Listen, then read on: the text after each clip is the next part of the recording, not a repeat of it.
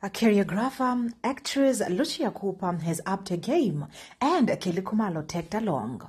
The success came together with Kurt Darren, who leveled up South Africa's talent shows to a brand new way of doing a show.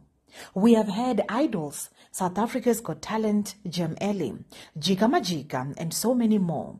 And now they have opened their arms to a brand new show in the South African land. The show is called Stand Up SA. Hi T Squad, and welcome to the T World. Surprisingly, the show is the South African version of Stand Up for Your Country franchise, according to the entertainment commentator Kgopo Mphela. Casting news: Lorcia Cooper, Kelly Khumalo, and Kurt Darren. The trio are judges in a new SABC2 talent search show hosted by Dineo Langa called Stand Up SA, produced by Urban Brew.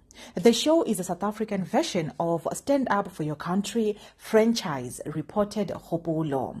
T Squad, a new thing for Mzansi.